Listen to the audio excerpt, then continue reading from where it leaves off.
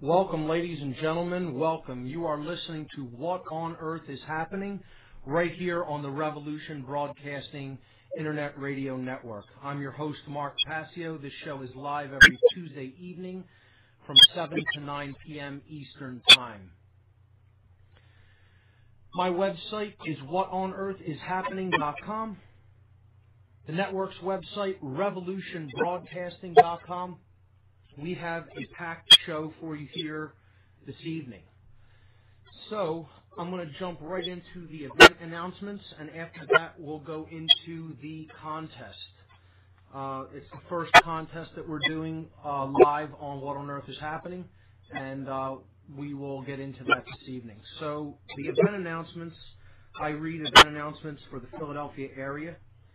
It's all about activism, folks. This show is about freedom. And ultimately, to be free, we have to take right action in the world. And therefore, I want to read a couple of event announcements for events that are coming up in the Philadelphia area. If you live in the area, try to make it out to some of these. The Global Dialogue Institute of Haverford College presents the Global Philosophy Forum. Consciousness, Connectivity, and Integral Modes of Reality, a deep dialogue on science and philosophy in quest of the unified field of reality. So this is going to be taking place at Haverford College at Marshall Auditorium, Saturday, October 23rd, 2010, from 1 to 6 p.m. And the keynote speaker is Dr. Bruce H. Lipton. Bruce Lipton, the author of The Biology of Belief, Unleashing the Power of Consciousness, Matter, and Miracles, and Spontaneous Evolution, Our Positive Future. His talk will be called Spontaneous Evolution, Our Positive Future, and a Way to Get There from Here. Bruce Lipton.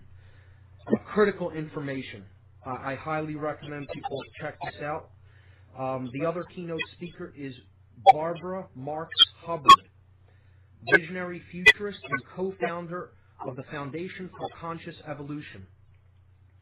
Her talk is going to be called Conscious Evolution, Visions of a Universal Humanity.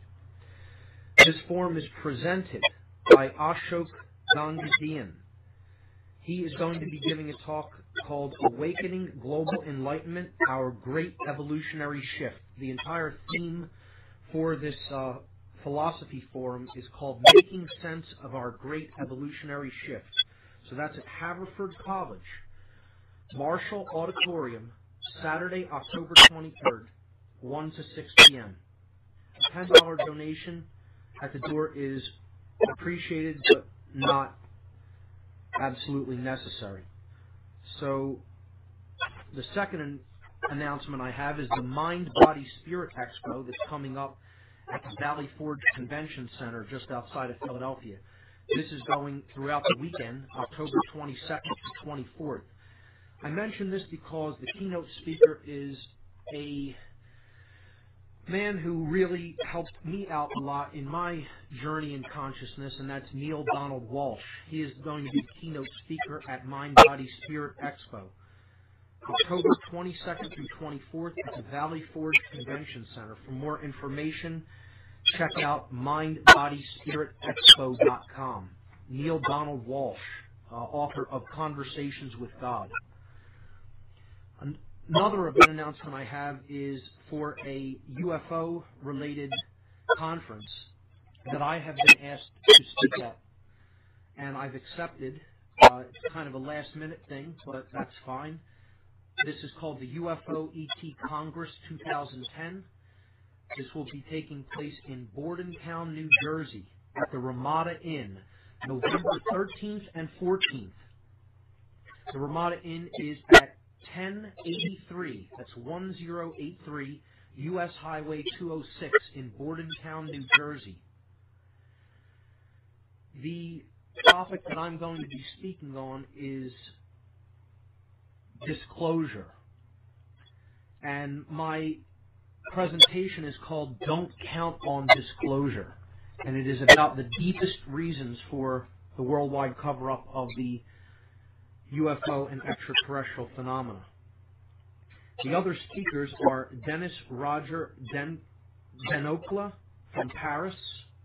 He is going to be giving a talk called UFOs, Crop Circles, 18 Visiting Exo-Civilizations. Jacqueline Delibes will be talking on extraterrestrial forces of the light. Dr. Julian Salt from Great Britain will be giving a talk called UFOs, ETs, and the New World Situation. Dan Smith giving a talk called Selling the Best Possible World and Its Best Possible Ending. And the Master of Ceremonies for this conference is Pat J. Marcatilio. And Pat is the Master of Ceremonies, and he's hosting the conference. And you can check out more information at his site, which is drufo.org, drufo.org. So I'm honored to be part of that conference. And the next two event announcements go together. I'm hosting a conference called Free Your Mind, a conference on consciousness, mind control, and the occult. This will be taking place in Philadelphia in April of 2011. Free Your Mind is a unique two-day conference scheduled for April 9th and 10th, 2011, in Philadelphia, PA, featuring multiple speakers and diverse educational materials for the purpose of raising public awareness of the critically important topics of mass mind control techniques, the covert and subversive influences upon our consciousness and behavior, trauma-based and ritualized abuse, and the practical mental and emotional healing methodologies available for those affected by these devices. The date is Saturday, April 9th and Sunday, April 10th, 2011. The time, 10 a.m. to 8 p.m., both days. The doors will be opening at 9 a.m. both days. The location is Ruba Hall, R-U-B-A Hall, at 414 Green Street in Philadelphia. Admission price is very reasonable at only $20 per day. The confirmed speakers, and we have two new confirmed speakers for the Free Your Mind conference this week, just added. The confirmed speakers so far: Aaron McCollum, Alfred Weber, Andrew Bastiago. Just added, Mr. Bob Tuskin, the owner of the Revolution Broadcasting Radio Network.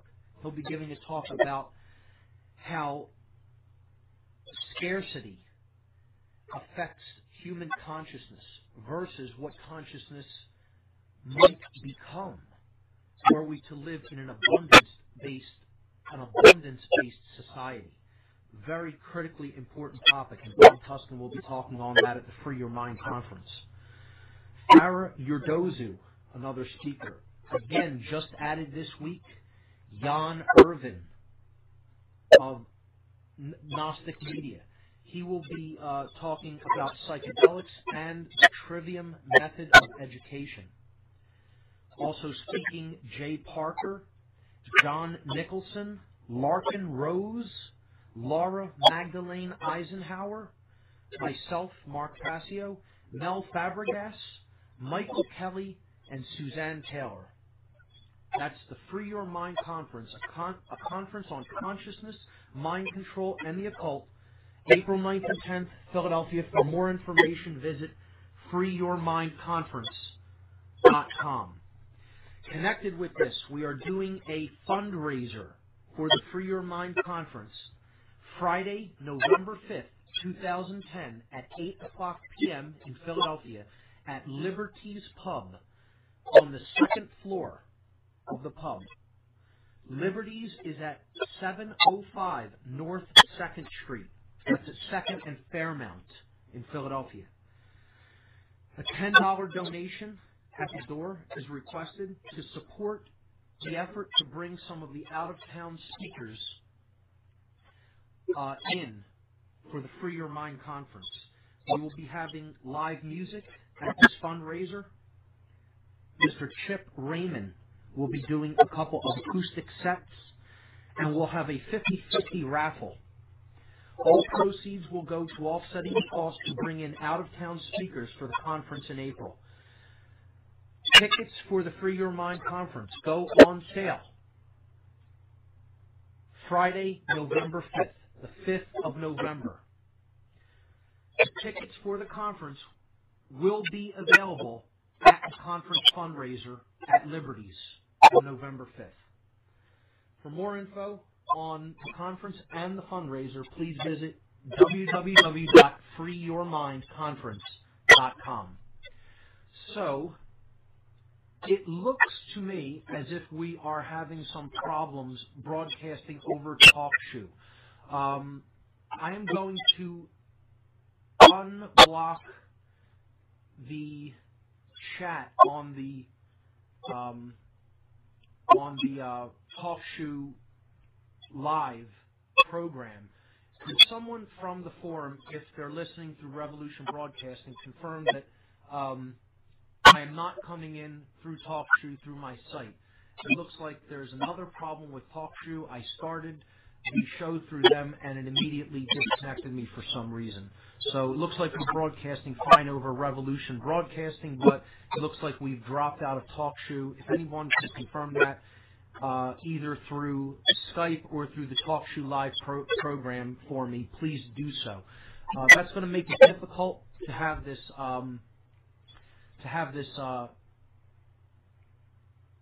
contest go over the airwaves. So what I'll probably do is just work it through email, and we will determine a winner that way. The first email that comes in will be the winner, because I don't believe I'm going to be able to take calls on the show, because the show has already somehow prematurely terminated through TalkShoe. So I apologize for the technical difficulties. That's okay, because I have a local backup recording right here locally on my computer, so the podcast will still make it up there, and we're still going out live over Revolution Broadcasting. So let's get into the contest. This was brought up because last week the topic of alchemy came up on the show. And what I wanted to do was to inspire some people to look into the science of alchemy, into the occult science of alchemy, because it can be an incredible journey in consciousness once you understand what alchemy really is. I believe it was Bob from Cincinnati who called in last week and brought up alchemy, and I decided to do a little contest, and the winner of the contest would receive a free weekend pass to the Free Your Mind conference. So I have a couple of just, general small ground rules that I want to ask people to observe for this contest. If you don't really want to attend the conference, please don't respond to the question, to the riddle that is going to go out over the airwaves and has been on my site for about a week. Please reserve this for people that do really want to attend the conference and can attend it, okay? So if you're, from the West Coast and you're not going to be able to make it out to Philadelphia, don't bother to respond to this just to prove that you know the answer. Please reserve this for people who do want to attend the conference and can attend it, can make it there in April. Know that they're going to be able to attend it. Okay, that's the only thing I ask. So I'm going to read the riddle out over the airwaves, and the first person to email the following email address will be the winner of a weekend pass. That's 2 free tickets, 1 for each day, for one individual, to the Free Your Mind conference in April of 2011. Here we go. I'm being told that TalkShoe is responding, that the voice is going out over TalkShoe. I don't know if I'll be able to take calls, so we can try to do that, but if that doesn't work, we'll go out over, we'll take the answers by email. I'll give the call-in number in case people are able to call in. The call-in number for the show is 724-444-7444. Once again, the call-in number, 724-444-7444.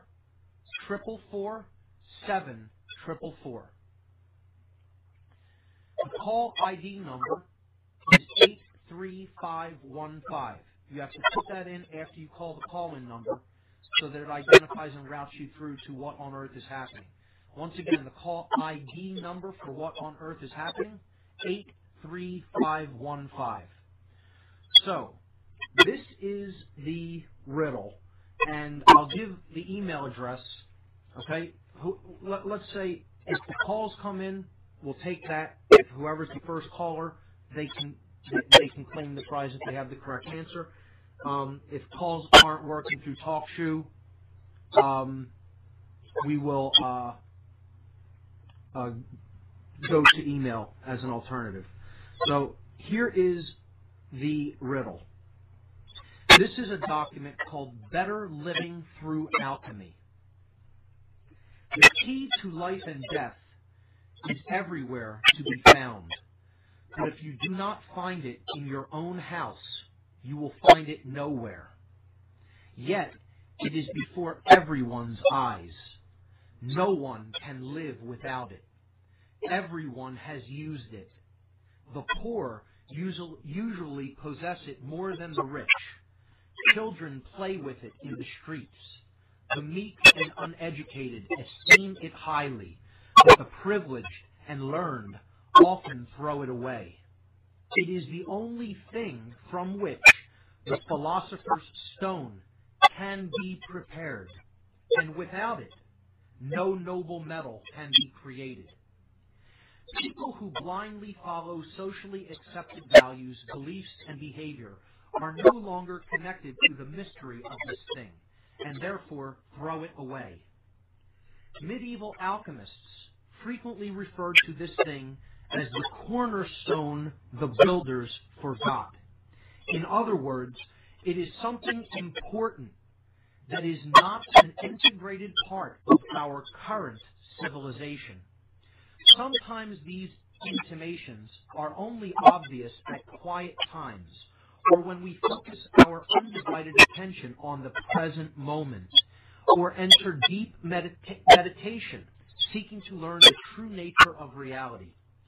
To alchemists, consciousness is a force of nature that can be harnessed and purified through prayer and meditation, and then added to the experiment, just like a chemical ingredient. Magic has the power to experience and fathom things which are inaccessible to human reason. For magic is a great secret wisdom, just as reason is a great public folly. Within every living thing there exists a hidden star that is that thing's quintessence. One of the symbols for the quintessence is the star. In general terms, the star is the truest part of anything, the divine thought that gives things their form and being. Too much reliance on intellect instead of intuition will surely spell disaster for the world. We have assimilated the sun's masculine spirit on earth, and it has led to great technological advances, but our lunar, feminine soul has been pushed away in the process. The key to transformation is the union of solar and lunar forces, the sacred marriage of the sun and the moon. Instead, there exists an estrangement between them, and correspondingly between our own spirits and souls. Our intuition lies in our innocence. Your head must bow to your heart. This is called Better Living Through Alchemy, and the author is anonymous. However, I would make the claim that they are also enlightened. And the question here is, what is the key to life and death that is referred to in the first paragraph. This entire thing is actually a riddle. It is trying to get you to understand what is that thing from which the philosopher's stone, the lapis philosophorum, can be prepared. That thing that without it, no noble metal can be created. It is called in this document the key to life and death in the first paragraph. And I want to know what that is. What is the key to life and death that is being spoken of? This document is on my website. You can look at it in the news section. It is the first recent news item. So here's what to do. Call in the call-in number, and if you have the correct answer for this, 2 free tickets, a weekend pass, both days, 1 ticket for Saturday, 1 ticket for Sunday for one person to the Free Your Mind conference in April of 2011 in Philadelphia. In the event that callers cannot call the call-in number, send an email to this address: What on Earth 93. That's What on Earth 93 at gmail.com. What on Earth 93 at gmail.com. I'll say that one more time. The first person to send an email with the correct answer to this alchemical riddle to What on Earth 93, the number 93, at gmail.com will receive 2 free tickets to the Free Your Mind conference in April. I'll be checking that periodically as the show unfolds. So that is the contest, and hopefully we'll have a winner before the end of the show. If we don't, it will go to next week.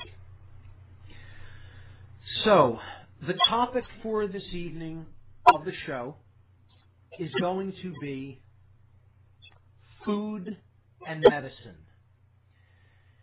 Specifically, food and medicine as a technique for mass control.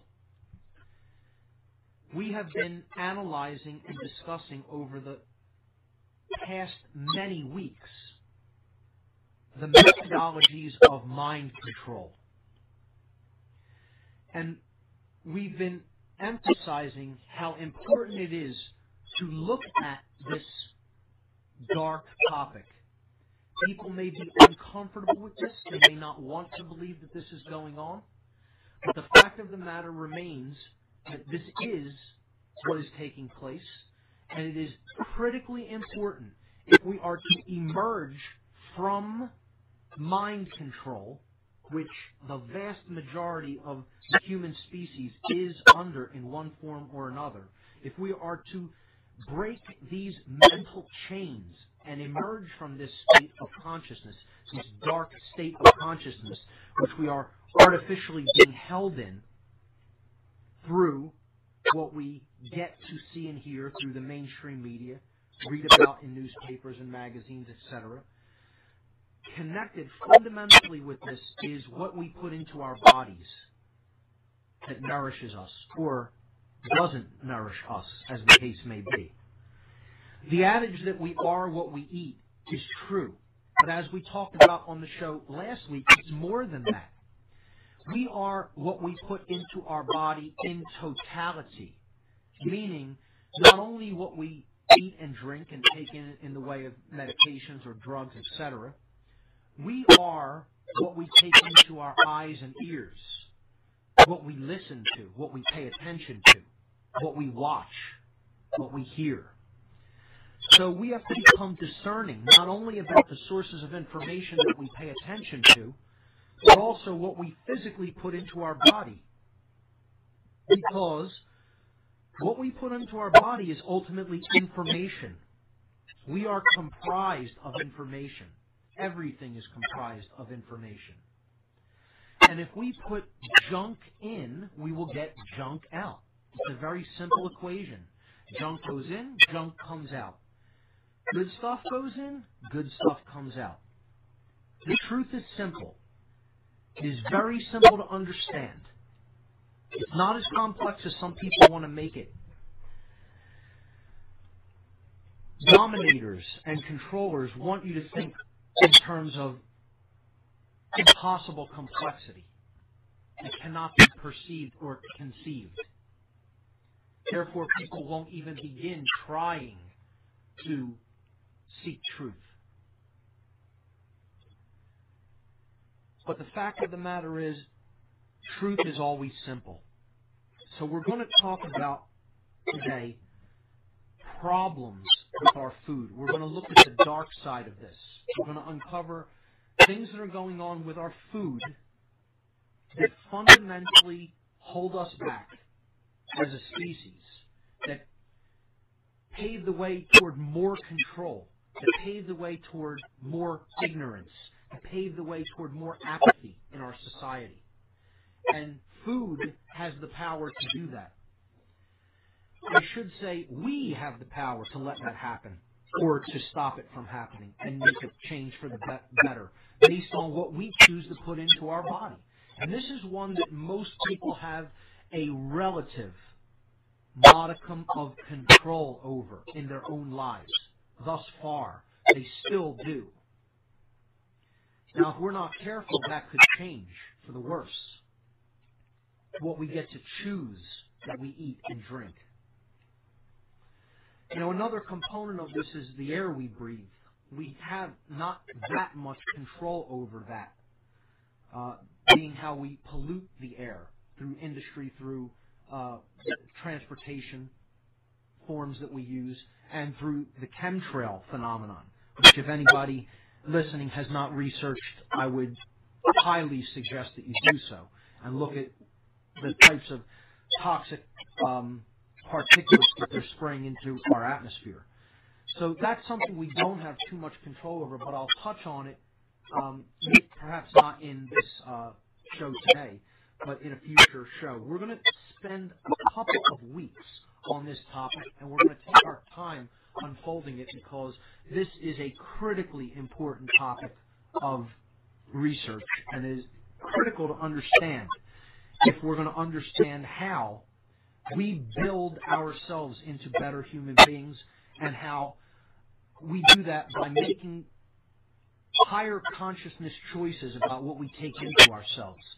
And we can only do that once we understand that essentially everything is made of information, including us, including that which we take into our mind, that which we take into our body through our food.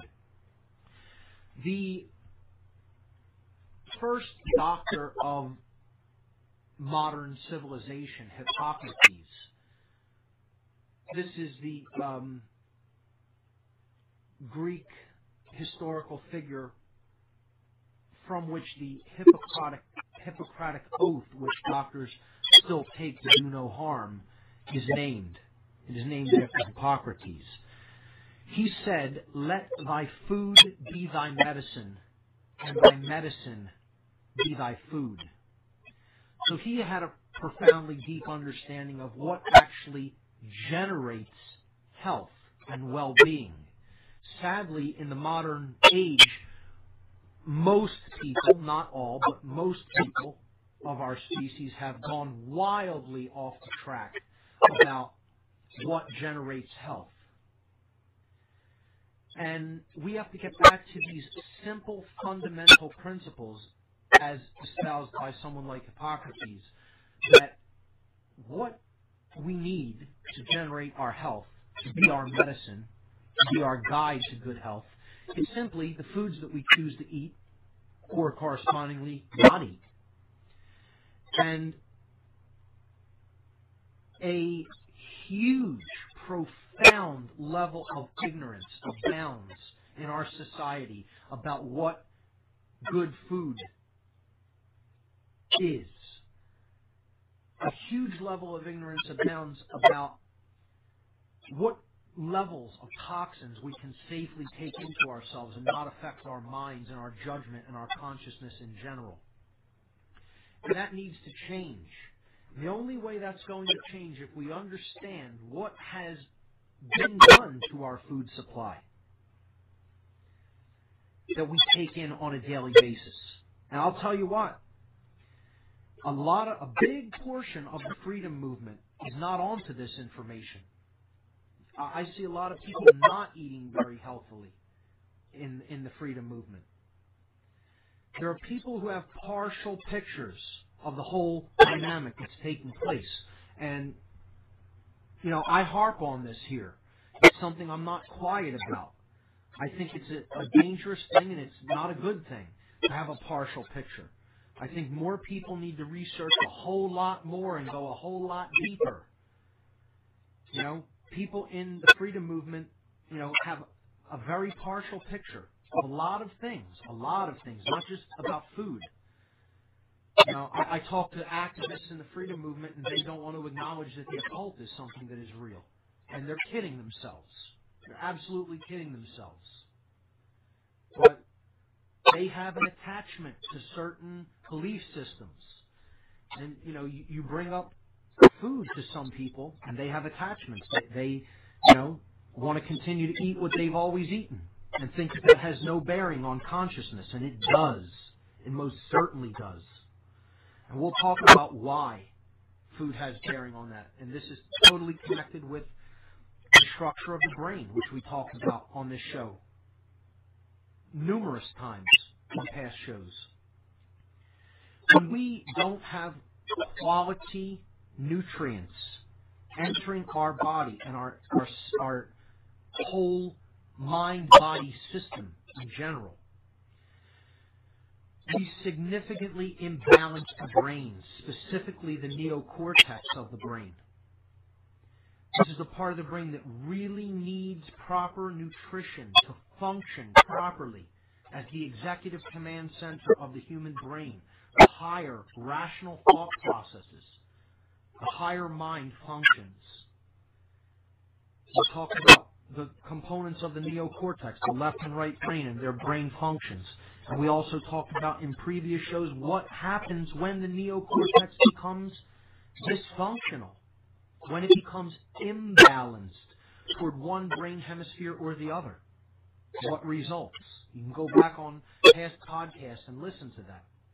But essentially, destabilization of the neocortex means that our behavior is going to be fundamentally changed for the worse as a result of this destabilization of the higher thought functions of the brain. We will revert into reptile mode, reptilian brain, the R complex, which is base consciousness, survival, me thinking, okay? Pure egoic selfishness, hoarding, not caring about your fellow human beings, acting like a psychopath, considering personal survival the only thing that's of any importance, screw everybody else. Complete ego identification, complete identification with the physical and the material. No thought of morals and higher awareness or consciousness. That's mostly due to left brain imbalance, that type of behavior and dysfunction. Right brain imbalance does the opposite, but just as much damage. And that will create a slave-like mentality. Go along to get along. Don't challenge. Don't question authority. Become docile. And the food that we eat will imbalance people to both of these states of consciousness, not just one or the other, but both.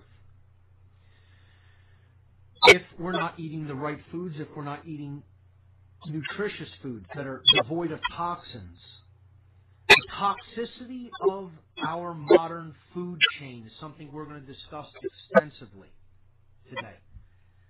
So I'm going to check in on my email, see if anybody has answered the alchemical riddle. We have a attempt. Okay, so here we go. Let's see.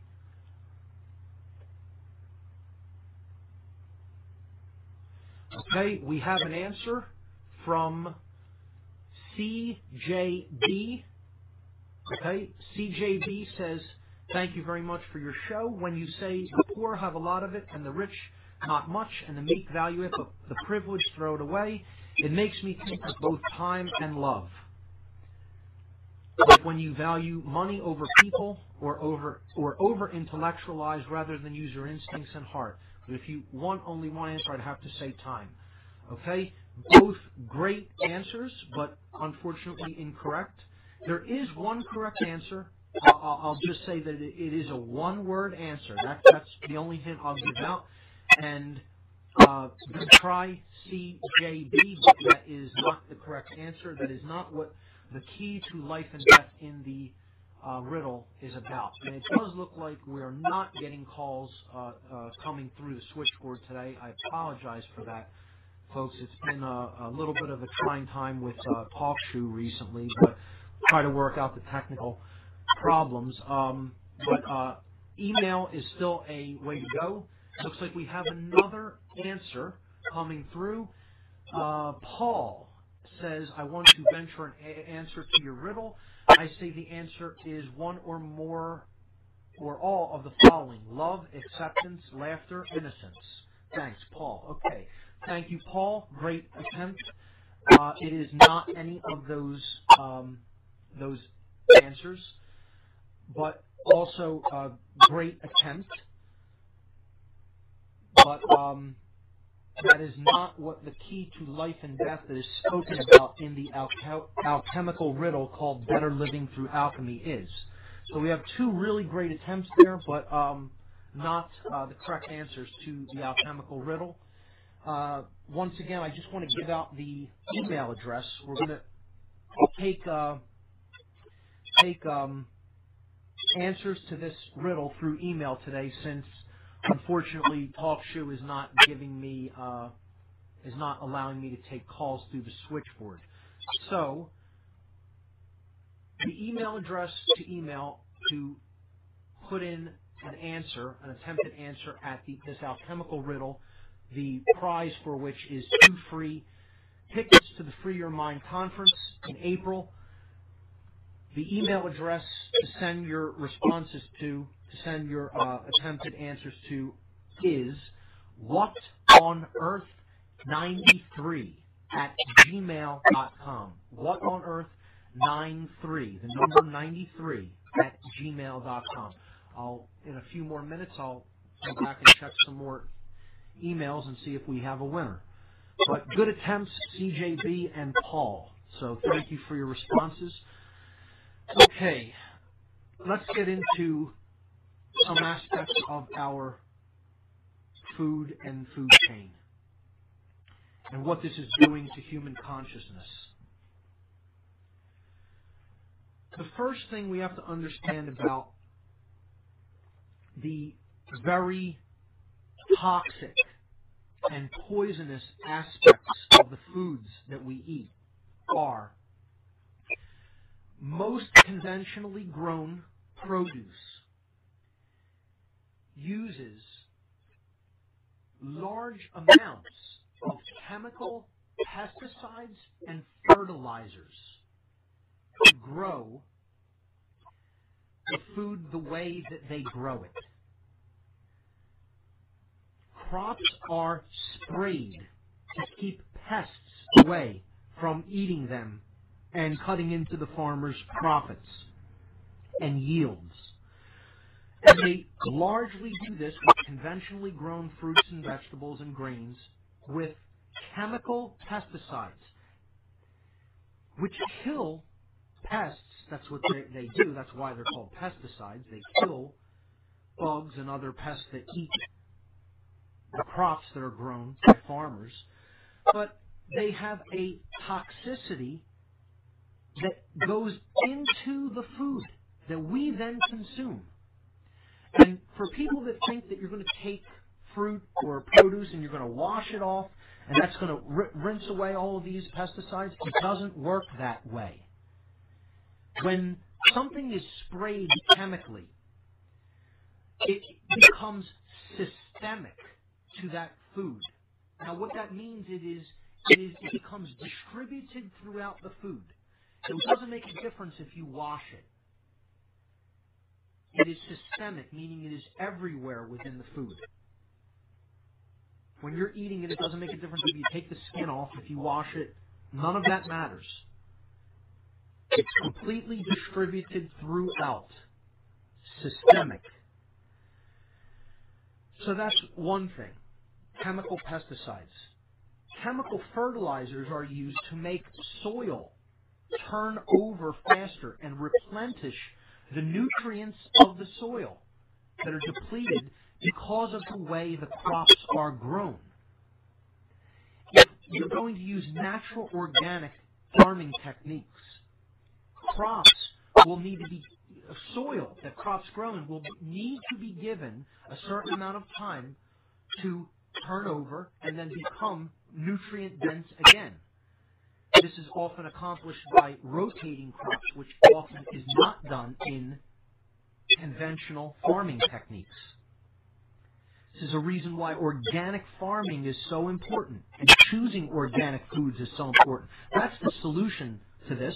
We will get into solutions a bit later, but I want to emphasize the problems with our food first. And the reason I'm doing that is not to be negative, not to inspire fear. It is to educate about what is going on with our food. That if we want to become better and we want to improve our bodies and our health and our minds, we need to get actively involved in changing how our food is grown and produced and sold. And we do that by voting, by what we purchase as far as what we choose to eat. When we go to the supermarket or the grocery store or the farmer's market to buy food. So food producers will listen to what people want. We'll vote through them, we'll vote through what we spend our money on. And if we don't buy garbage, they'll stop producing garbage. So that's part of the solution, is choosing the right foods. And that's how you'll get food producers to hear this is what people want. That's slowly changing. You see more organic produce and products on supermarket shelves, but it needs to change drastically more. So chemical fertilizers are a big part of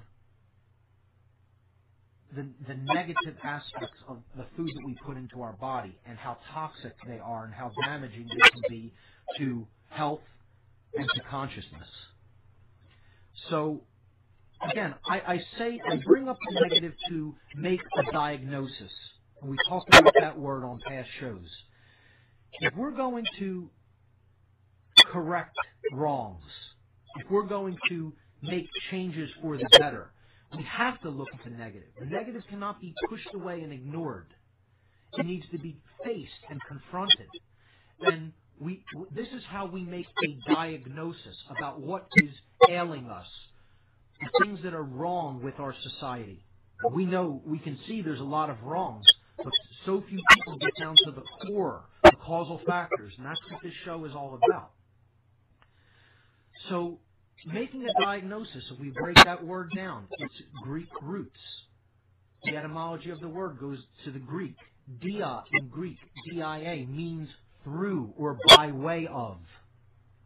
Through, by way of. Okay? Gnosis in Greek means knowledge. So by way of knowledge, we will make a diagnosis. We will find out what is wrong. Then we're in a position of power through that knowledge to then take appropriate action to correct that wrong. And that's called wisdom. Wisdom is what you do with what you know. It's applied knowledge for the right reasons. Okay, so chemical fertilizers.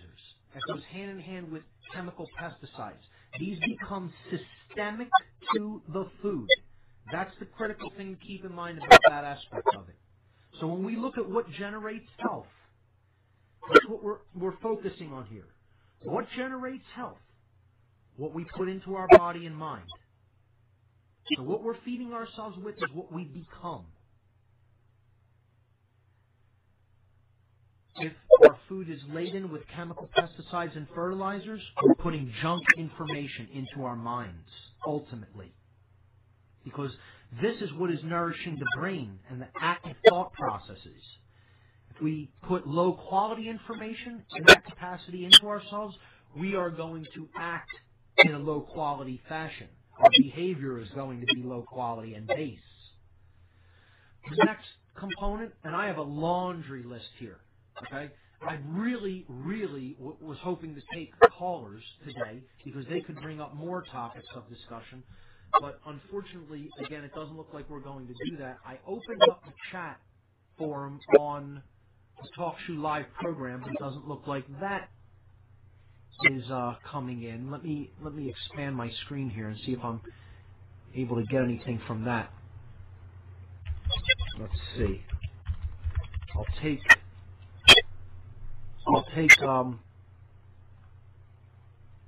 no.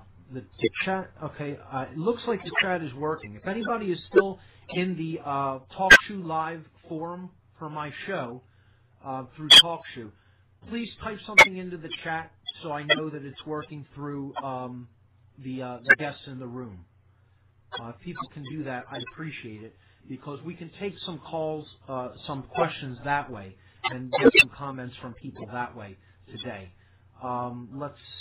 It looks like allow chat is turned on. If anybody can type into the forum, if they're hearing what I'm saying, please do so. See if it works. If you want to chime in on the show today, email whatonearth93@gmail.com. We could take some comments that way. The contest is still ongoing for the alchemical riddle. That is the first news item on my website. It looks like we have another attempted answer. Okay.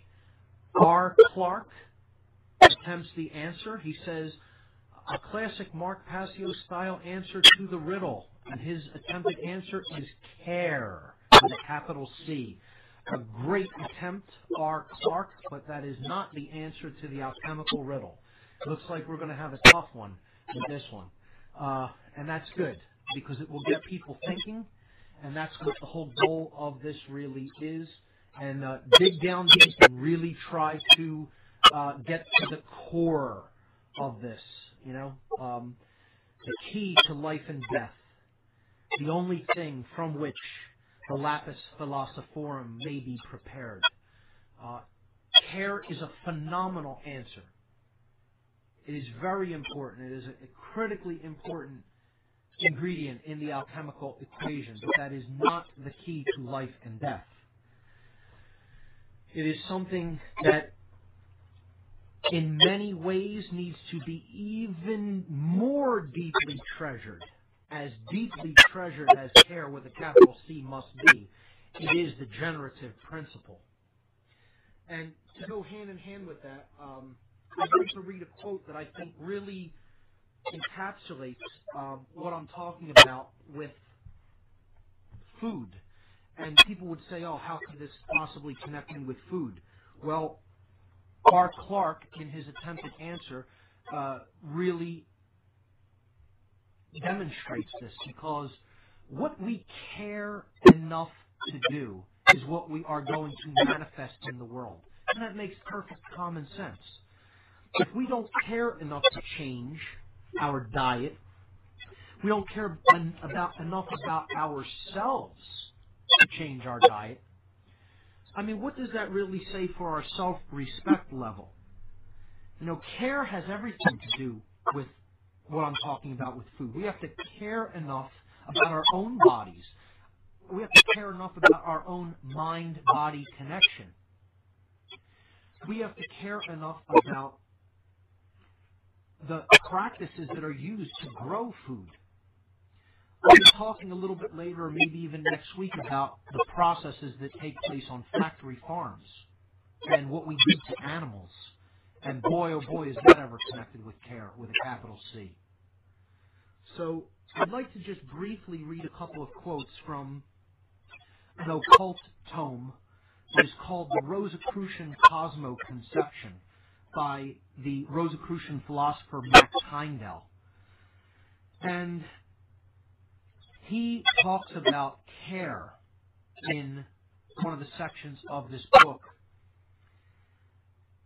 And it brings up some of the positive aspects of occultism. And again, we'll talk about this as the weeks go on. We will have whole sections, whole shows devoted to different occult principles and schools of thought. But just briefly, I'd like to read something from Max Heindel. He says in his book, The Rosicrucian Cosmoconception, that the ignorant use of the generative force is primarily responsible for all of the pain, sickness, and sorrow that we experience. Now, that is so profound. And what he means by the generative force is care. Care with a capital C. That's the generative principle. What could be called the eighth or binding principle of all of the Hermetic principles. And of course, this is a highly prized concept in Rosicrucianism as well. So, the ignorant use of the generative force is primarily responsible for the pain, sickness, and sorrow that we experience. I don't think any truer words have ever been spoken. What we care about is what we experience. What we do not care about and choose to ignore, we will experience in a different form, especially if the universe is attempting to call those things to our attention and we are willfully ignoring them. Sadly, this is what is happening with the sickness and pain and sorrow that people undergo through the physical illnesses that they experience because of what they choose to eat. They are not making a higher consciousness, informed decision about the foods which they take into their bodies. I'd like to read another short quote from this book where he talks about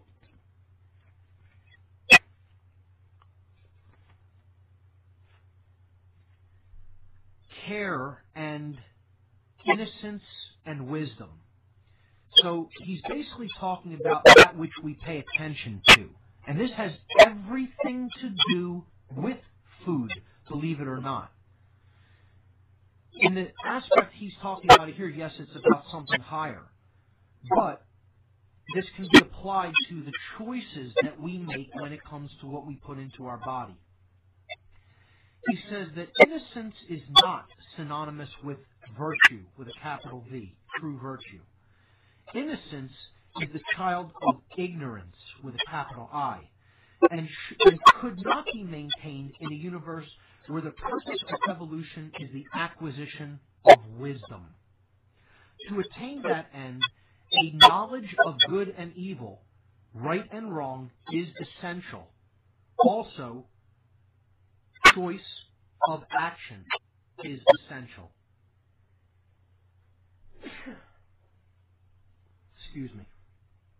If having knowledge and choice, man ranges himself on the side of good and right, he cultivates virtue and wisdom. If he succumbs to temptation and does wrong knowingly, he fosters vice. What he's talking about is willful ignorance, willful choosing of that which one knows to be wrong. And I bring this up deliberately on this show because I see this all around me. And it's a painful thing to talk about because it affects members of my own family. And I'm not somebody that is going to just hold back personal things. You've heard me talk about, family issues before on the show. I like to bring things right home to where they roost, okay? And not hold back or not be afraid to air things out and explain to people these problems of consciousness exist right in my own family with people that I care about, and they persist, and they for some reason want to suffer more. They want to choose the wrong. They want to continue in a path of ignorance.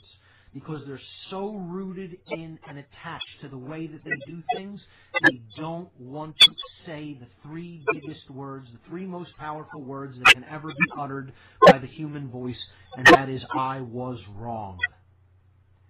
The ego has bound them so completely that they would rather choose ignorance, sickness, sorrow, pain, suffering, unto death, if it comes to that, rather than admit they were duped, they were deceived, they were simply wrong, they simply didn't have the information, and they don't want to look at new information and then use their will to change their behavior. It is largely been conditioned out of them, and this is completely connected to the alchemical key to life and death. One of the reasons that the will has been taken out of them is because this thing has been also removed and thrown away. So there's another hint.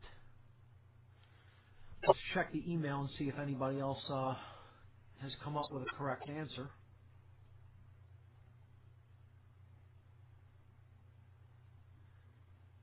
No other attempts so far. I'll give the email address again. If anybody has an attempt to answer the alchemical riddle on the news section of my website, whatonearthishappening.com, it's the first news item.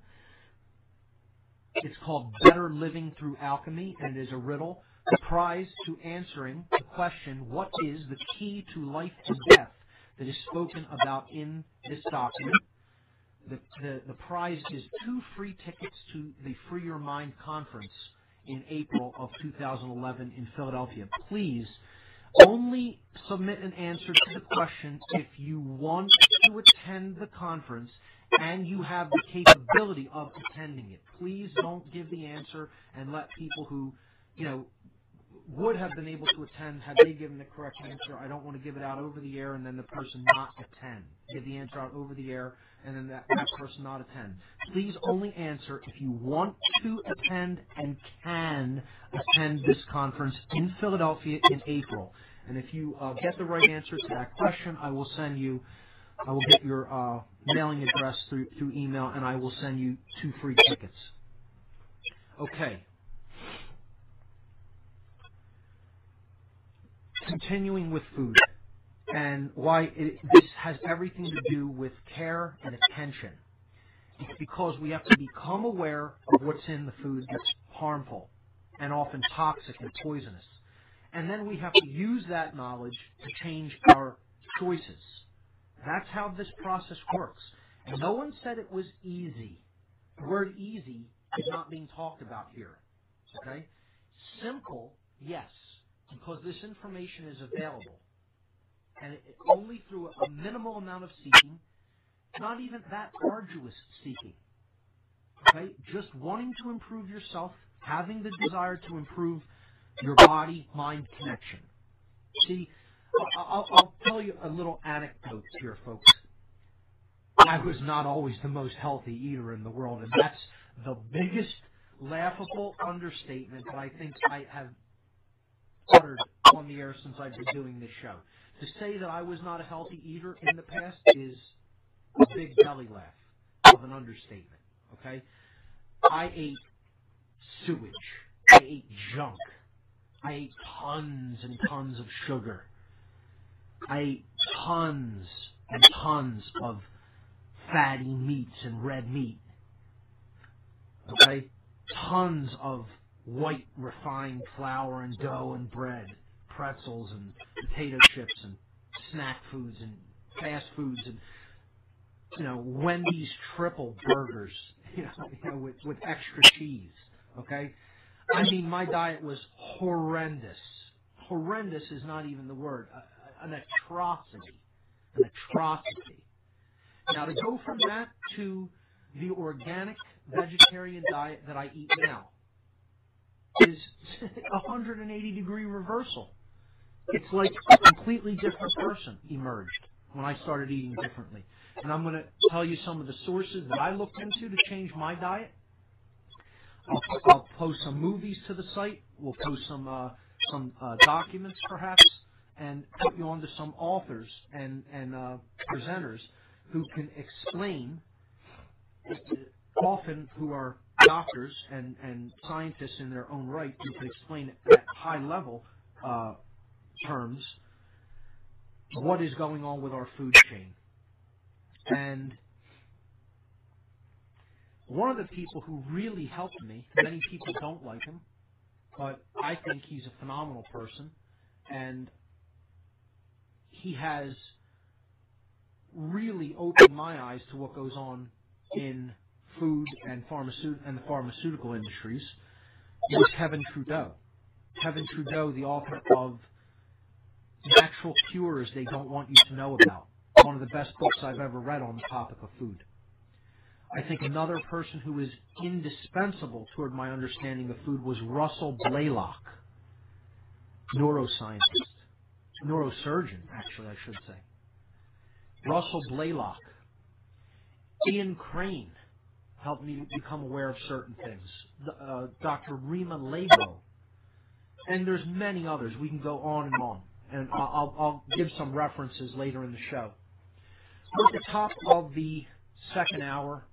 Unfortunately, it doesn't look like I'm going to be able to take calls through the TalkShoe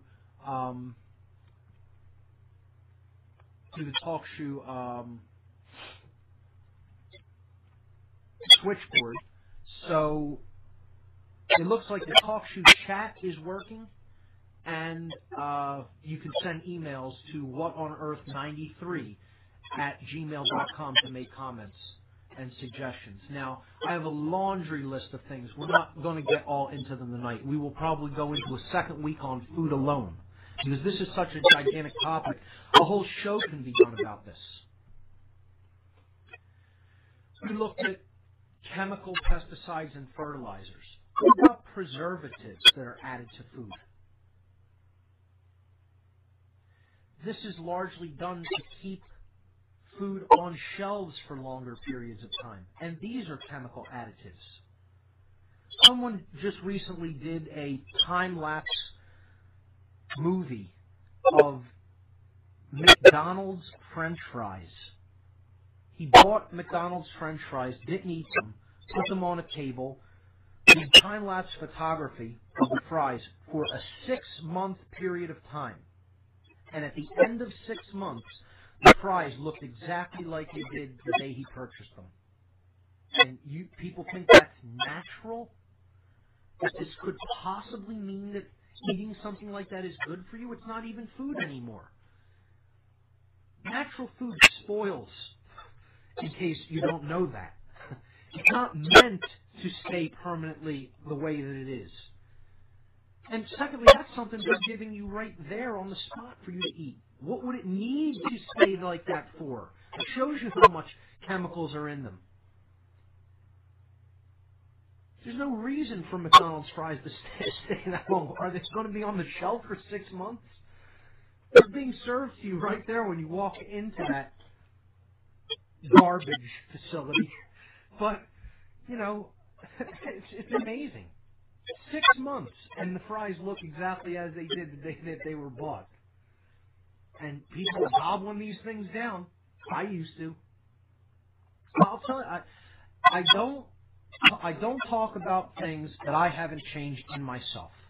Right? I've made this change. People who are not eating right can make this change. It's just a matter of willpower. It's a matter of a little bit of knowledge, and then largely it's a matter of turning on the will. But you have to have that tool in your arsenal, willpower. It can be done. Will it be chosen? That's up to you. If you understand it's the right thing to do, that's the first step. That's where care comes into the equation. Then will has to be exercised. You know, if you want to become better, if you want to change your diet, that's care. The knowledge part about it is what I'm trying to contribute to. Like giving you information about what's in our food now, and then will has to be exercised. And these are the 3 components.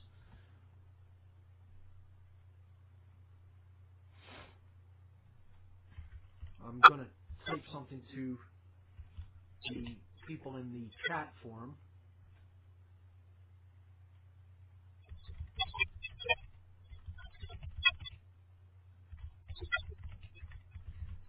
asking people if anyone in the forum wants to take a shot at the Alchemy riddle. Let me check my email address again and see if there are any other attempts. It looks like there are.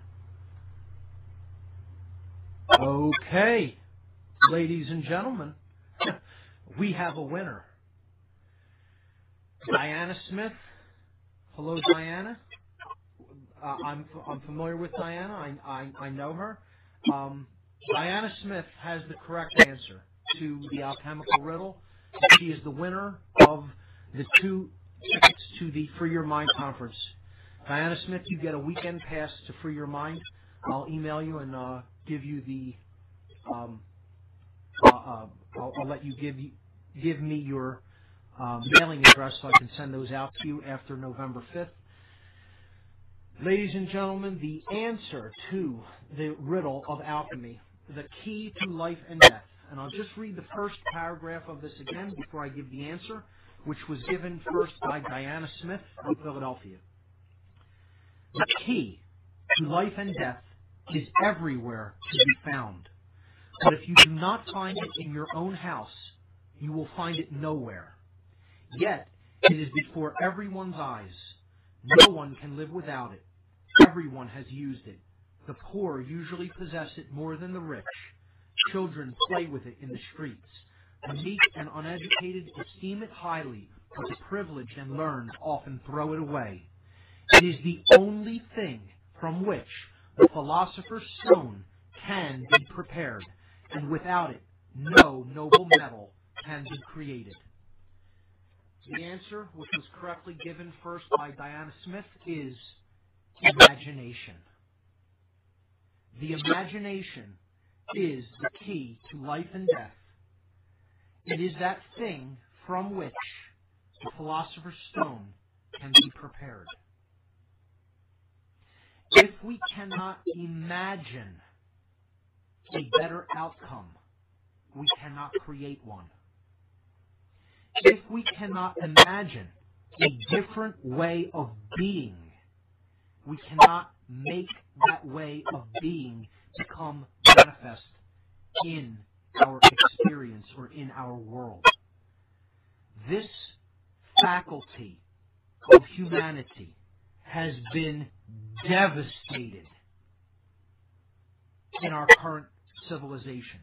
It is pounded out of our children mercilessly through the so-called education system, which we talked about weeks ago.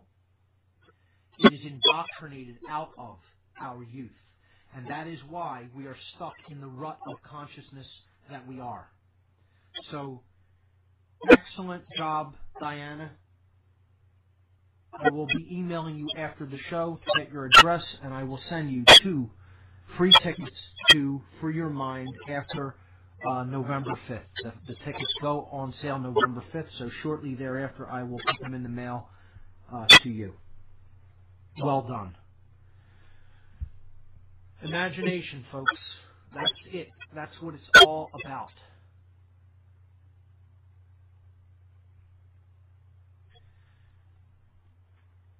So,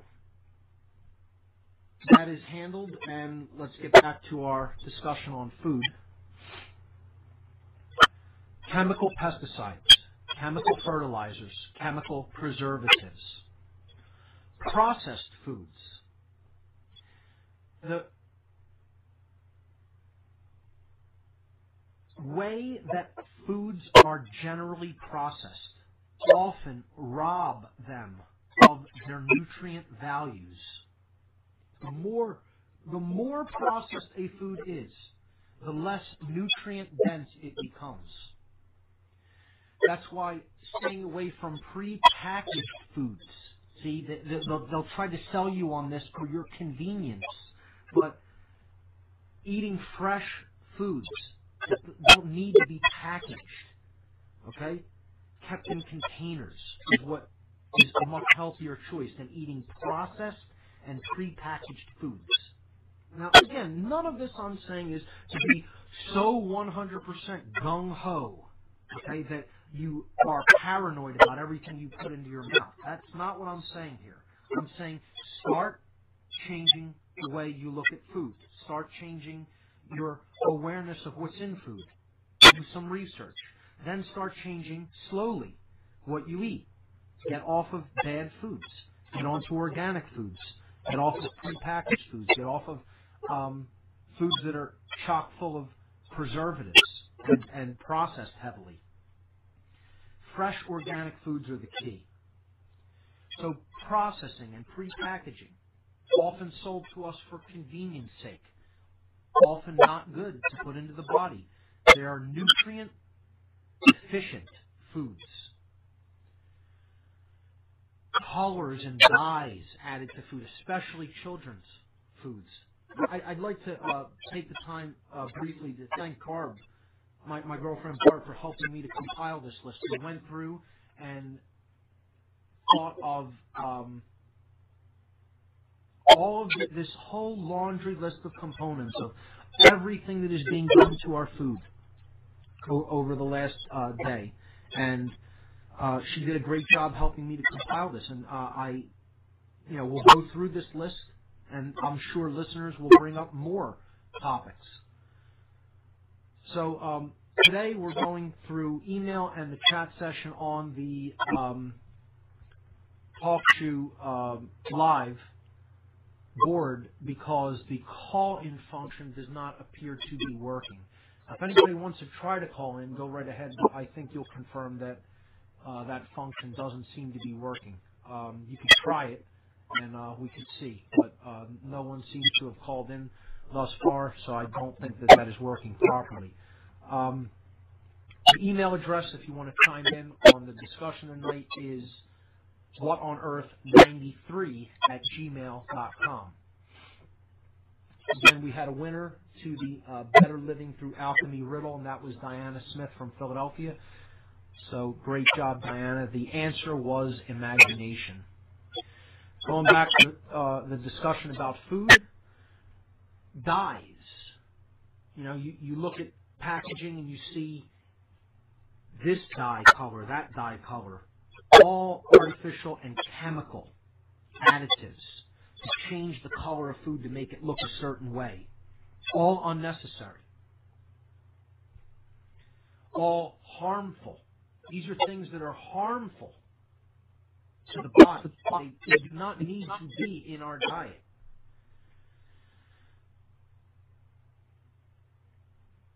Chemical pesticides, chemical fertilizers, chemical preservatives, processed foods, added dyes. Okay? Bleaching, the process of bleaching. This is done through sugar, flour. Even eggs are bleached white. I was telling a friend, eggs don't come out of chickens white.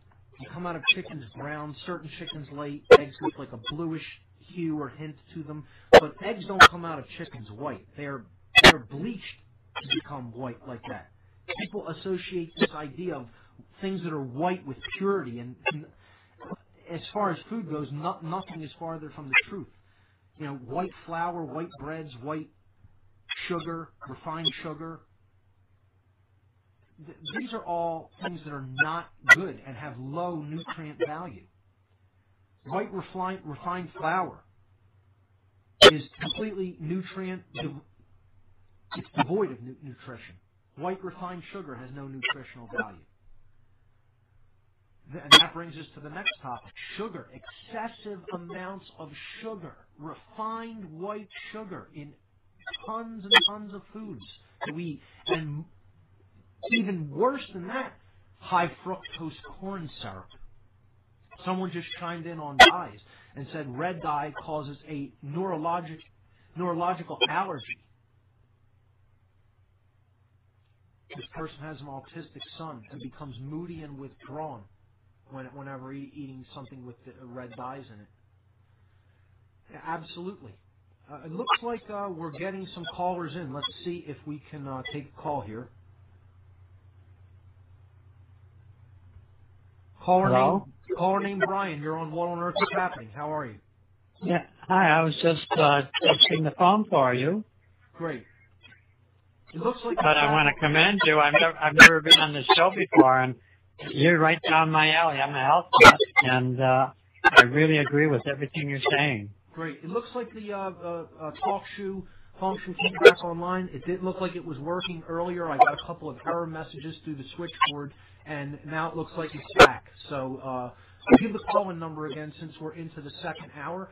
Brian, did you have something else, or was that all you wanted to say? Because I'm going to give the No, I just wanted to help you with the phone check, you know. But I wanted to commend you for what you're doing and give you a lot of credit because few people know how to eat right. I thank you very much. Thanks for calling in and testing that out for me, and thanks for the kind words. You have a good day. Okay, so it is the call-in function seems to be working again. The call-in number 724-444-7444. The call ID number 83515. Once again, the call-in number 724-444-7444. The call ID number 83515. You're listening to What on Earth is Happening.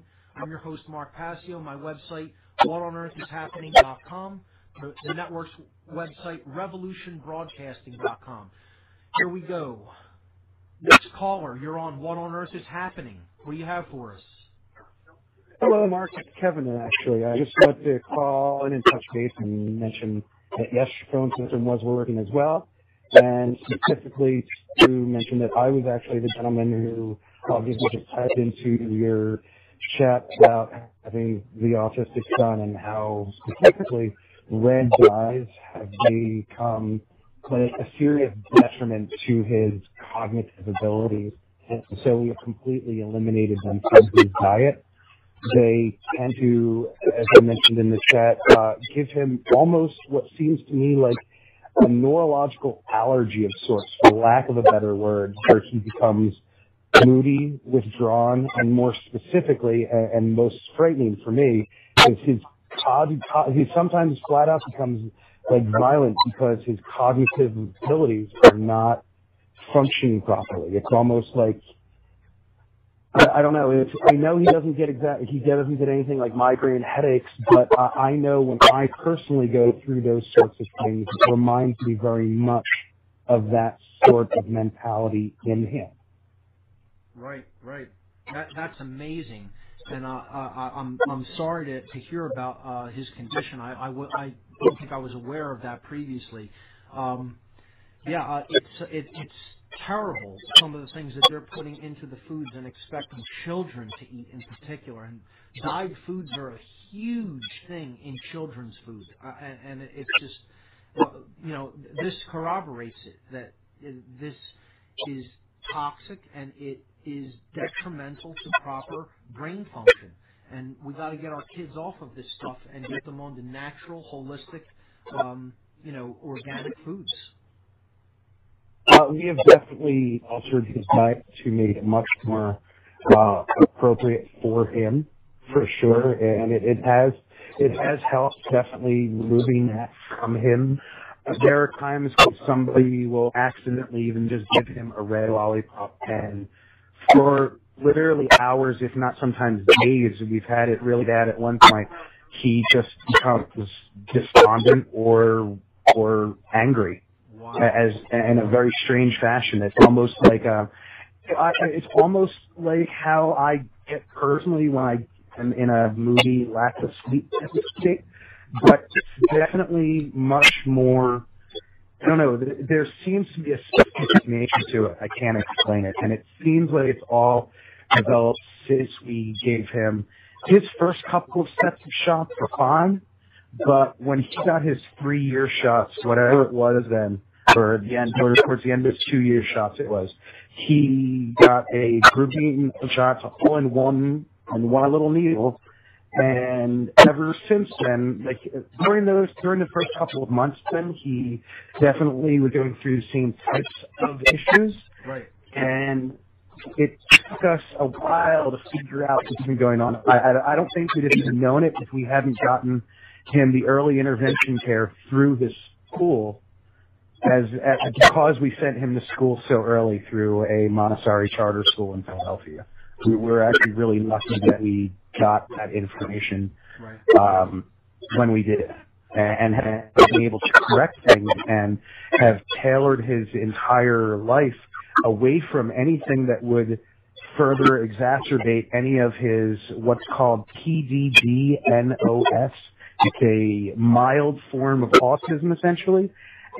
It's pervasive developmental delay, not otherwise specified. So as much as I understand the science behind it, or lack thereof at this point, because they can't give enough information, hence the not otherwise specified part of the NOS, the PDD-NOS. But specifically, what really kind of messes everything up is that he has this ability to be a very willful child and doesn't want to give up that sense of will. And so schools often have labeled him as being let me guess. Aggressive or oppositional, defiant. Oppositional, defiant. Yes, oppositional and defiant. Correct. Yes. And to the point that it's a new disorder that these psychiatrists are diagnosing. You know, and then their solution of what we're going to talk about next week is drugs. Their solution is drugging the children. You know, putting them on these. The speed is essentially what it is. These forms of amphetamines that basically make the synapses in the brain go so haywire that they become like zombies. Okay, that they just. That will not be happening to my son. He will not be getting those medications. He is fortunately in a very good school right now, in such a way that realistically all of the added help they're now giving him could, in theory, make him out to be a better, as strange as this sounds. And I'm not going to say that I like any of this, but specifically how it started, but in the end, all of the problems with autism that he has at this moment in time are all things that are correctable through speech therapy. And in going through the speech therapy that he is currently in, it is actually going to set him up in such a fashion that he will wind up, by the time he's done going through it all, be in a position where he is actually, as shocked as this is, better off than most people, because he will have a lot of the aspects of autism that are actually really good for a human person, like the Asperger's specifically. And then since we have gotten him over the difficult humps, he will have those good aspects as well as being a normal kid. Right. So I'm strangely thankful, but it will be in a very long run. And it is not something I recommend to any parent. As a matter of fact, I would even go so far as to say that realistically at this point in time, considering medical technology and at least my paranoia thereof, I personally would never allow any kid to ever get another shot as such ever again. And if I ever do have kids, I swear no doctor will be happy to bring a needle anywhere near my kid. This will be the topic of discussion probably in a couple of weeks, because I'll probably extend to, talking about food over next week. And then the following week we will get into drugs, medications. We'll get into the whole pharmaceutical industry, treating symptoms instead of going down to root causes through drugs and surgery. We'll get into vaccines, flu shots, HMOs and insurance companies, and one of my most deplorable topics of discussion, which is the antidepressants. People who know me know that that's one of the things that I stand out against the most, because of what they basically do to the emotions, which is one of our greatest gifts that we possess as the human species. And the SSRI drugs we'll talk about also. And yeah, this is what they want to do with kids. They want to diagnose disorders that don't really exist, make up new things so that they can sell them more drugs, shoot them up with more shots, and get them hooked on drugs that they don't need. That largely, even if there is some sort of an imbalance, the way to treat it is through the change of diet. changing the child's diet and getting them off of garbage foods and onto a good, healthy, organic diet, you would be amazed at the level of improvement in behavior and cognitive function that children will experience when their diet is changed for the better. We don't need to put them on drugs, you know. And I highly recommend the movie Generation RX, and I'll bring that up next week and the week after. But that's a great film that discusses this very topic. So, Kev, I'm sorry to hear about that trouble with your son. He's a great kid. I've met him, and he's wonderful. I hope you work that out and keep going forward, getting him onto the right foods, and things will improve. Thank you very much, Mark. Keep up the great work. I really love your show, and God, someone is actually saying this true. Have a good one, then. Kevin, thank you so much. Take care. It's always, even more painful to hear about when children are suffering because of this, and that's another thing. I mean, we need to do this not just for ourselves, but for future generations to come. So, people are bringing up different things. I'm going to go on in the chat. I'll get to that. And I want to talk a little bit about excitotoxins. Okay, we talked about refined white sugar, which is in a lot of things, and high fructose corn syrup, which is increasingly being added to just about everything. And these can act like excitotoxins if taken in large enough dosages. But artificial sweeteners, man, are these things to stay away from. These are categorized as excitotoxins by many neuroscientists and neurosurgeons. What they do when they hit the brain is they actually open up barriers in the blood-brain barrier. They open up the blood-brain barrier so that toxins that can normally would be filtered out of the blood system through the blood, by not being able to pass through the blood-brain barrier, get into the brain. And they become neurotoxins. This is a class of chemicals that is known as excitatory neurotransmitters. Excitatory neurotransmitters. They are otherwise known as excitotoxins. Okay? EXCITOTOXINS. Excitotoxins. And this is the whole category of artificial sweeteners. NutraSweet, aspartame, sucralose, Splenda, Equal, you name it. All of the packs of pink, blue, and yellow garbage. That's what I'm talking about here. Stay away from that stuff. It is damaging to the nervous system, to the central nervous system. Absolutely. And connected with something someone is talking about, somebody said, what is good for anxiety? Well, one is to get off of toxic, poisonous foods, and definitely don't drink or eat anything with artificial sweeteners in it, because that will do things to the nervous system that you will not want happening. Okay, it opens up the blood-brain barrier. It allows things into the central nervous system that would ordinarily be filtered out. That's what excitotoxins are. Okay, it will make people jittery. It will make people have headaches. Okay, this is shown connected with migraines, excitotoxins, and artificial sweeteners.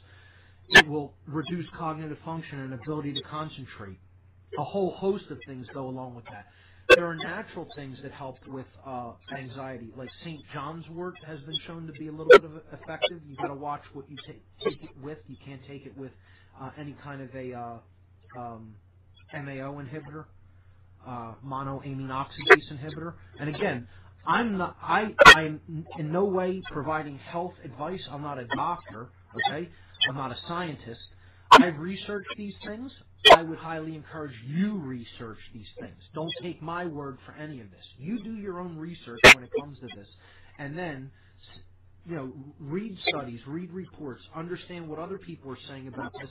I would highly recommend people look at Russell Blaylock's work, specifically on artificial sweeteners as neurotoxins. He wrote a book called Excitotoxins, The Taste That Kills, is what his book was called. I recommend people read that. I recommend you watch the video of the same name. He has a lecture video out on Google Video. Maybe I'll post it with the podcast today. I see we have another caller, so let's go to the phones. Here we go. Caller from Southeast Pennsylvania. You're on What on Earth is Happening. Hey, how you doing? Mark, right? Yes, how are you? Good. It's Dan. I had to actually walk outside. I was in the chat, but to get the signal. I don't have a question with the, regards to the topic tonight per se. Does that matter? No, go right ahead. Okay. So, I stumbled upon this, what's going on only a couple months ago. It happened by accident, actually, because I actually was wanting to download a movie, The Most Dangerous Man in America, and it turns out somebody switched it to a Cooper documentary, which, was, and rightfully so. I think Clinton called him that. But so anyway, when I saw what he had predicted in his June 2001 broadcast, I immediately knew something was troubling here, and that's what started this whole thing. I'm just 2 months later, and deeper and deeper I go. And I just, to tell you, all the people I know and friends, anyone, because I have no idea what to do with this burden of info, or for that matter, to find anyone that would even share this opinion. I mean, even close to it. And I found you kind of by accident because I was looking at meetups or something else, and then anyway. So that's my question: is what does one do with this burden of information? I'm in the Chester County area, but anyway, that's my question. If you can answer. I struggle with the same thing. It is burdensome. Once you have the larger picture, it can be a burden. The task that we have basically assigned ourselves by taking on this knowledge is to disseminate it as widely and as freely as possible, and to make ourselves available as conduits of information. And that is what the great work is, as I talked about briefly on the show last week, and the caller, Bob from Cincinnati, reiterated and brought up. The great work is to understand these truths and then speak them. The universe is spoken into existence. The reason that we're in the mess that we're in is that the people with the really poisonous worldview and way of being and way of living in the world have propagated it unwaveringly through their voice. They have continuously put out and reinforced this message of deceit. And it is our task to undo that. It is our task to combat that with the voice of truth. And I struggle with that myself. I want more people to pay attention. I'm tired of hearing denial. I'm tired of hearing ignorance being spoken all around. It is burdensome. They'll fight you to the bitter end on it, too. They don't want... The ego. The ego is the most powerful thing that is holding these people where they are. They can't break down. But I also think this question, if I can ask you this, what I get a lot is, okay, well, what are we supposed to do, and what are you going to do? And I know you've probably heard that. So... What are we supposed to do? And what I would say, you have to understand the totality of the big picture, the tapestry of all of this information as it pertains to what's going on in the world and how it affects our lives on a day-to-day basis, and then put it into a format that can be readily understood by other individuals, and then share that information with whoever will accept any part of it. That's what there is to do. Unfortunately, that's it. This is an information war. That's what it is. It's very accurate, that term. What changes us is information. But connected with that, there has to be care enough to take it in. There has to be will enough to change. We have to care about it. We have to change the quality of our attention and help others to change the quality of their attention. And then we have to use our will to continue to do the right thing. And it's not easy. I think that's enough. I think that's enough to make a dent. I mean, it seems like the powers that be are on fast forward. Yeah. Oh, they know that there's an awakening. They know that there's an awakening happening. They're well aware of the collective consciousness of humanity is on the rise in general. And that's why they're scrambling to try to keep their power. This is them scrambling to try to move their agenda into fast-forward mode to keep the power they already have. Not to increase it more, but to hold on to what they have, because people are becoming aware that they've been played. And they're waking up to that fact, and they're starting to take action and do something about it. And that's their worst nightmare, especially if that begins to happen in any large numbers. So keep doing what you're doing. Keep doing what you're doing. Keep taking in info, but then disseminate it as well. You have to give it out. You have to be like a pressure release valve. Take it in, but then put it back out there. Okay? Last quick question. You keep it in, it'll build up pressure. And that's what I see in a lot of people. A lot of people keep learning, but they're not putting the info out there. They're timid. They don't want to speak it. You have to speak it. That's what it's all ultimately about. Change happens through how we use our voice and our will. So go ahead. Your other question? I'm sorry. How do you find other people, nearby or wherever? Because it doesn't seem like that's an easy thing to do. It isn't, but what you already mentioned, meetup.com, is an excellent resource for that. You could type a topic that you're interested in or want to learn more about it into Meetup, and that will lead you to other people that have similar interests and ways of thinking. So that's a good resource. There's a group are you in the Philadelphia area, or are you outside of this region? Yeah, in the Chinatown area. Okay. Truth, Freedom, Prosperity is a great group to become involved with. They do these documentaries that I usually announce every third Monday of the month at the Ethical Society. That would be a good resource. The End the Fed group that has, it's generally organized through Truth, Freedom, Prosperity, but End the Fed.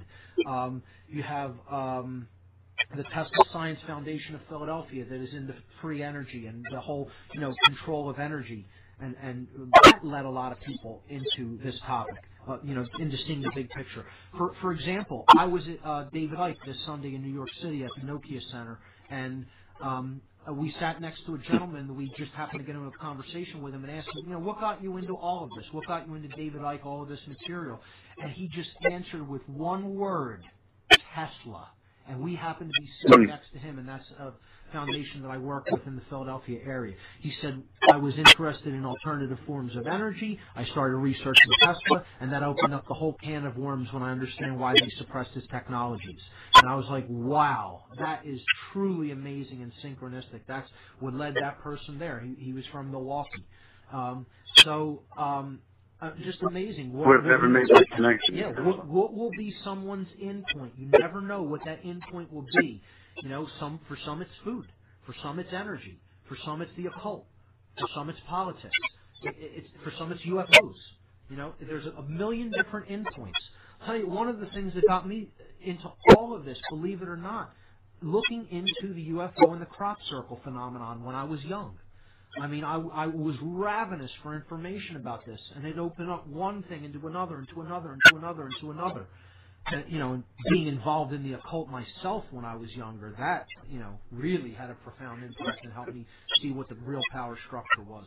So you truly believe that they suppress the UFO information. Do you think there's any danger?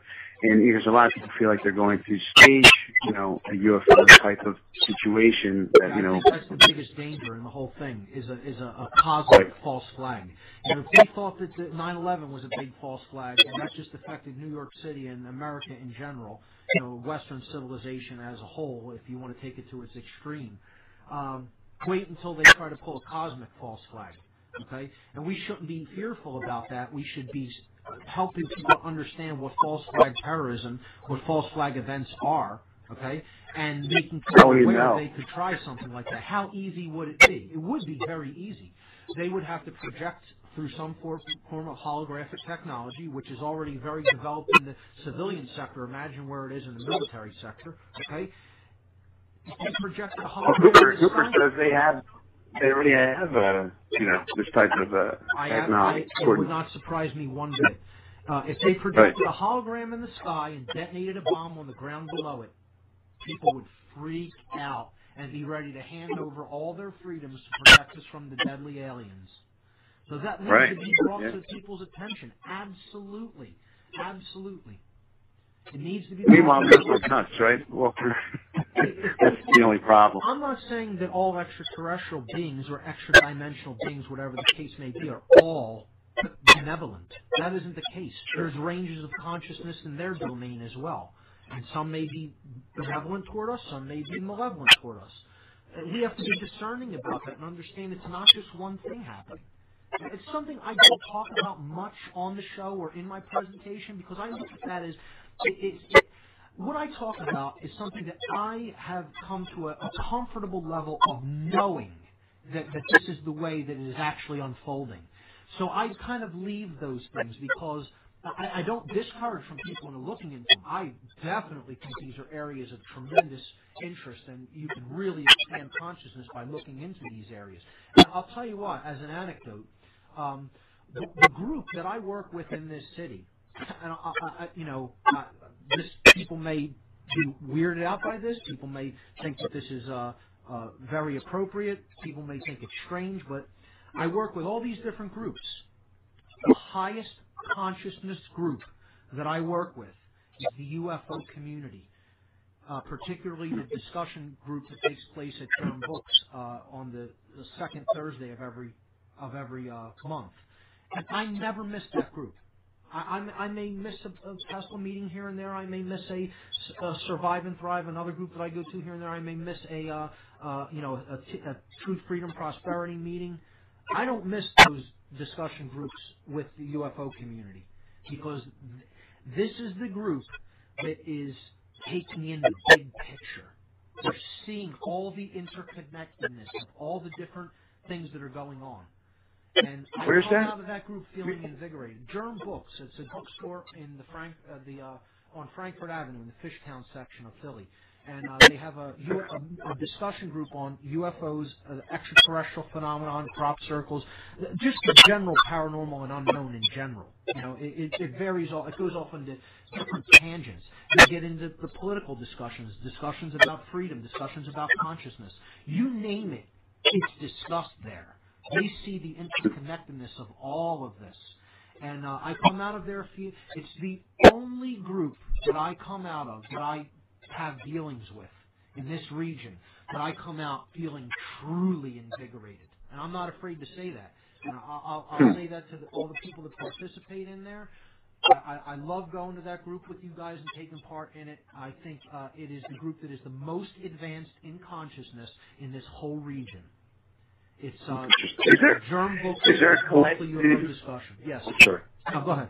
Is there a collective agreement or as to what this New World Order mission is, this ultimate, what is the end game? Because I mean, here's so many things. It depends on which New World Order you're talking about. You know, is it the New World Order that is being erected to block out the light, or is it the New World Order that's being erected to bring in the light? And if it's the New World Order that you're talking about to block out the light, the dark New World Order agenda, well, their end goal is the total enslavement of all life. They want all life to be enslaved, to be completely miserable and under total dominance. And it's the difference. I talk about this, that there's only really two forms of rulership or state of consciousness.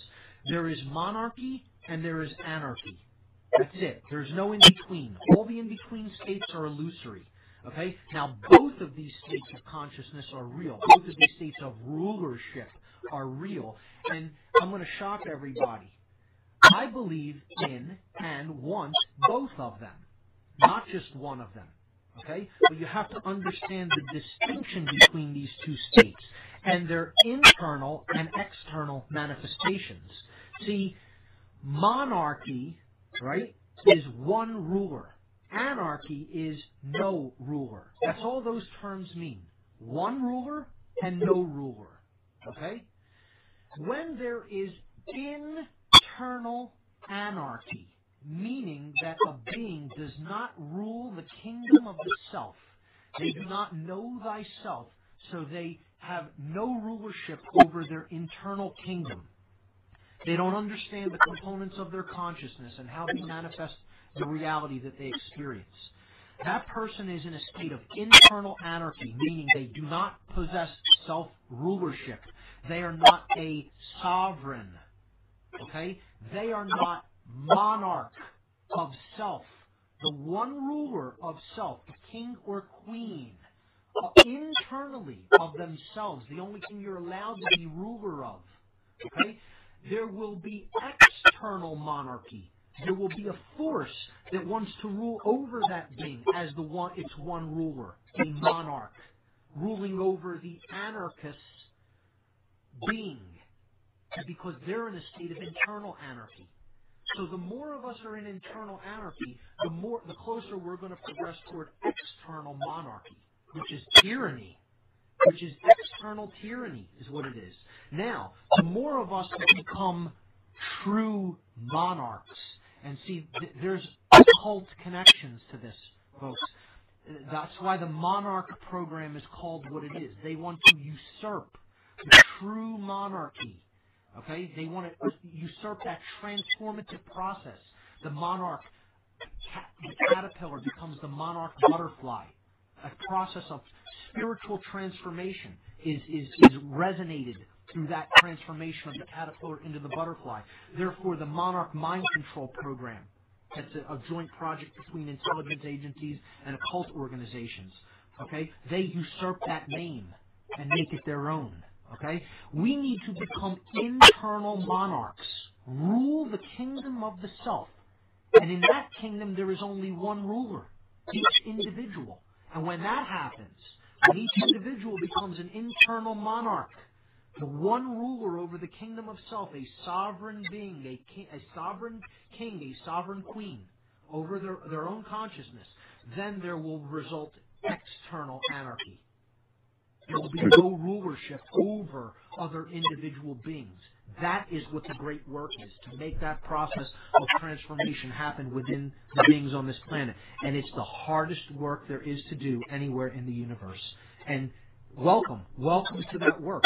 It's not easy. And I appreciate that very much. And it's just, all that I've learned, all that we've strived for, and I have a family and kids, and it's like, and all that we thought to do and pursue and prepare for. It's like, well, now what? Do we just keep going on this road, or yes. If much of it was false, we just continue on with the false notions? Oh, you're talking about like their that. attitude. Do they just continue going on with the false paradigm? Yeah, that's what a lot of people seem to. Well, even me, even directing my kids or what we plan to do in the future, to do anything. And at this point, it just seems like to change takes a lot of willpower, but more than anything else, it takes courage. Courage is the internal quality that, when directed outward, becomes will. And to unify that process, we need to combine it with intelligence or higher level of awareness, seeing things from a new perspective, and with the care to want to do it. You have to care with a capital C to want to do the great work. You have to want to do it not just because it can result in something better for you or even for anybody else. You have to want to do it because you know in your heart it's the right thing to do. That's right thing to do, sure. That's ultimately what this is all about, and that's where you can find the will and the courage to keep moving forward. And that's why, as discouraged as I become, and I become discouraged, man. I'm not a shiny, happy person. Believe me. Anybody that knows me can tell you that. Okay, I am discouraged in a lot of ways with what people are choosing. They continue to choose fear over the force of expanded awareness, consciousness, and love. And I see the decisions that they're making that are totally self-detrimental and self-punishing and self-torturing. I don't understand their decisions to do that. But that doesn't mean I'm going to give up. Even if I go down with the ship, I'm not giving up. And that it will mean that I may not succeed, but I haven't failed. So, I want to thank someone last night, Saray, for giving me a pep talk on this because I was pretty discouraged. And she said, look, you haven't failed if you tried your best. And David Icke ended his talk with this as well. It was very synchronistic. That Icke ended his talk with this. This person did not go or hear the talk. And then she said to me yesterday the same thing he ended his talk with. That if we have tried our best, we haven't failed. Even if we haven't accomplished the goal that we think we need to accomplish, right? The work is done within. That's where the great work is accomplished. So we can make that new world order happen within, not their external, horrible, torturous, enslaved new world order. We want to make a positive, enlightened new world order happen. But that happens once we make that world happen within, and that's what was referred to as the kingdom of God. Do you have any faith in any political figures at all? Do you trust in any, or Ron Paul? I believe that Ron Paul is a good man. I believe that he has morals and he has principles and he sticks to those principles. I do not believe that it is going far enough, and I don't believe in representative government. No one represents me. I present me. No one is my representative. No one represents that which I am. I present that which I am through my consciousness, through my thoughts, my emotions, and my actions. So I don't think a representative government is the way out of this. I think that's we could, it could be a stopgap toward the higher level of truth and toward making a better world happen if we revert to some of the constitutional principles that were enshrined in our founding documents in this country, but it's not far enough by any stretch of the imagination. See, we need to employ the imagination to go much farther than that and to understand this concept of internal rulership, that there is no external rulership or authority. The authority that is talked about in the Constitution is also illusory and does not exist. So we have to go far beyond the ideas that are even enshrined in the Constitution and go down to natural law principles, which I talk about over and over and over on this show, and understand what the actual natural laws of creation are. And that there is no one between us and creation and the Creator itself, whatever you happen to believe that force is. That we are sovereign beings here. We have to recognize our sovereignty and then use our courage and our will to actually live that way. And it's not going to be an easy task. The force of fear is constantly pushing against that. And it wants us enslaved. We have to stand with courage against that force. And so this is actionless, right? This is more of an assessment type of methodology, right? We're not. It starts that way because to take action without knowledge is going to be folly. But then it converts into action once you reach a certain level of awareness. This is enshrined in the 3 degrees of Freemasonry, the main 3 degrees, which are a reflection of the entire journey of the Freemasonic journey. The first degree is the entered apprentice who comes because he has opened his heart. Okay, he has cared enough to better himself. The second degree is about the fellowcraft, which is also about care, but is about starting to open up and gain more wisdom and knowledge, and not quite being able to see what's around the corner. That's enshrined by the symbol of the spiral staircase.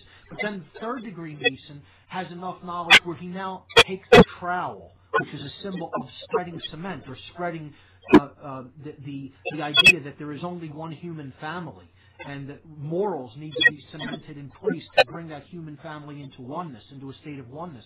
And that is the third degree when you have mastered yourself. That's why it is called being entered in the first degree, being passed in the second degree, and then being raised to a state of mastery in the third degree. Now, that doesn't mean that the people who undergo that those initiation ceremonies really understand that or are really truly raised, as I briefly alluded to on past weeks of the show. But we will go deeply into that symbology and that occult symbolism when we talk about Freemasonry and other occult schools of thought on future shows. I want to thank you for calling in and just great questions, really, really thought-provoking. And just keep going, keep staying the course, keep traveling, keep going forward toward the light, and it's not easy. I'll tell you, I struggle with it myself. By no means am I in any way perfect in any of this. Believe me. Okay? Thanks for that long explanation. I appreciate it. Absolutely. I'll keep listening. You got it. You take care. Right. Now, in no way am I, you know, I joke around with my friends and with, you know, my girlfriend, say, you know, God help us if I'm one of the better examples of what we have out there, because that's a bad news situation. If, you know, if I'm on the cutting edge of where we really need to be, it's a bad example overall of what the bar we want to really set, because I fail in a lot of this, okay? But the point is, do your best, keep going forward. Don't never accept where you're at. There's always another step to take, you know? It's a process. All right, so that's great, and no problem. We got off the topic of food a little bit, not a problem at all. There are no taboo topics here. You can call in and talk about anything you want to talk about here. We've got another caller from Southeast Pennsylvania. You'll be the last caller for this evening. You're on What on Earth is Happening. What do you have for us? Hey, Mark. It's Eric Sedano here. Eric, how you doing, my friend? You know, I am so glad you have this radio show, man. You have, as much as my eyes were open, you have definitely opened my eyes, my mind much further. And I'm realizing more and more how just far down the rabbit hole we really are.